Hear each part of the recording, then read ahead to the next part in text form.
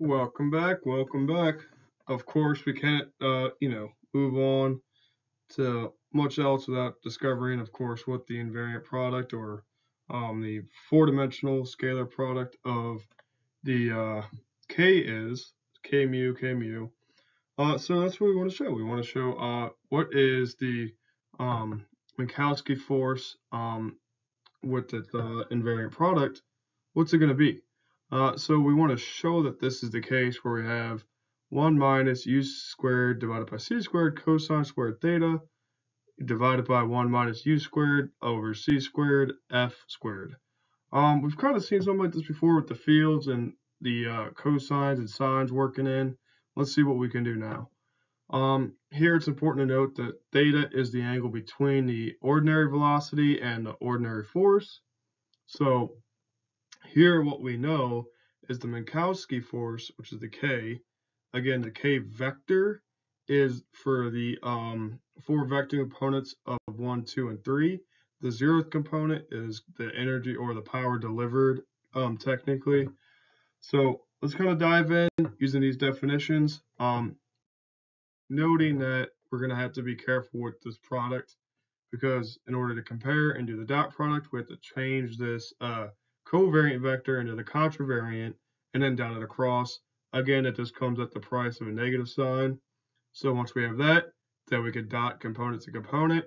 We see that the k naught squared terms stay together, and then we have the spatial dot product as expected. So what do we see here about the k naught? Well, let's see what it is. With the chain rule, we can get to the dE dt, and then from dt d tau, we get everything we need. Always be aware of that chain rule effect.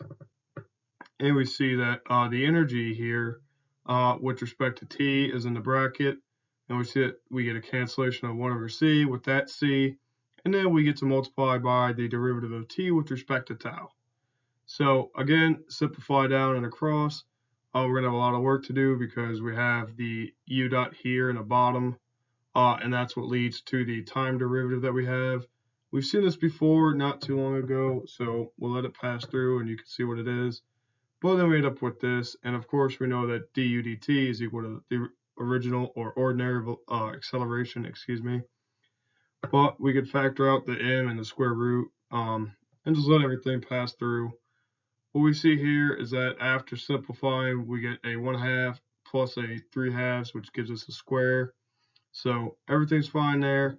At this point, you could put it in terms of gamma if you wanted to, but for the sake of comparison, we're going to see what we have left with the k dot k, which is where we get the f squared, and we get the divide by 1 minus u squared c squared. But we also know that f can be written in terms of u and a. So the dot product of u dot f is equal to uf cosine theta. Okay, and then we pass forward to what is also true.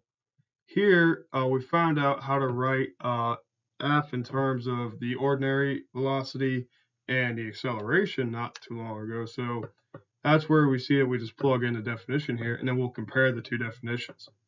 So this thing is where the dot products are going to happen. You see here that u dot u gives us a u squared, and then u dot a is left alone. But we also have a u dot a here. So what do you think? We pull them out. Fair enough. Then we're left with, after that, of course, the u in this denominator here, we're going to have to clean it up as best we can. Not always possible, but we end up with a u squared over c squared. After we force factor this 1 minus u squared c squared out, that's where our parentheses here come from. And so you see we can cancel that, so that thing goes to 1, so we can tidy up. Now you have a 1/2 power here and a 1 power there, which can be written as 2 over 2, hence it reduces down to 3/2. So what we're saying here is that m u dot a is equal to uf cosine theta times 1 minus u squared divided by c squared to the 3/2 power. So if we plug this in for that dot product relation, we see that the k to the 0th power boils down to uf cosine theta divided by c with the square root term. And so adding all these together to find the invariant product, we see that we get the k naught term squared, the dot product term squared, and so we add them together. That's where we see the 1 coming in for the fraction, And so we just got to be careful finding that common denominator. Otherwise, we're good to go, and we see things add up nicely. Again, with these questions, they're very definition heavy. So if you need to, take your time and redeveloping or writing down your notes, covariant, contravariant, what it means to have the four-dimensional dot product or scalar product, or in other text, invariant product. They all come from the same thing. We just have to be able to know how to use them, and that's where the trick is. But yeah, hopefully the step-by-step breaks it down a little easier. It's a lot easier to see once you actually write out everything, although it looks cumbersome, but really cool stuff in my opinion.